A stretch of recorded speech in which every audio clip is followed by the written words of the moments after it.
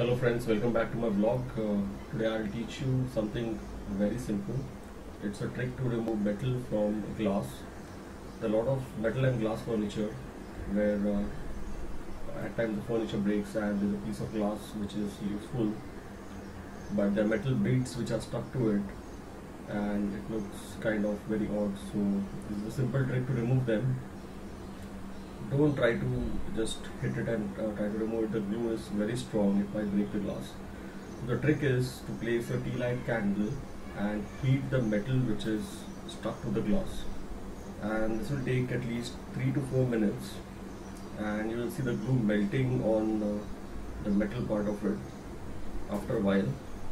And then all you need to do is give a slight tap with something wooden, and it will just get removed from the glass. You will see that at the end of the video how it works. Don't try to push it too hard, you might break the glass. So once the metal is hot, it will automatically start coming out. So if it doesn't get removed by a tap of wood or something, then just heat it for more 2 to 3 minutes and this trick should work. All you need to take care is don't try to heat the glass, it might get a crack.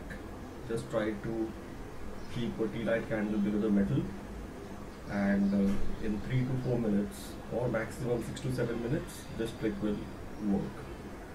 So this is the end of the video where I have heated for 3 to 4 minutes, and all I used is a small wooden dome, and I just gave it a slight tap and the metal bead got removed from that. Thank you.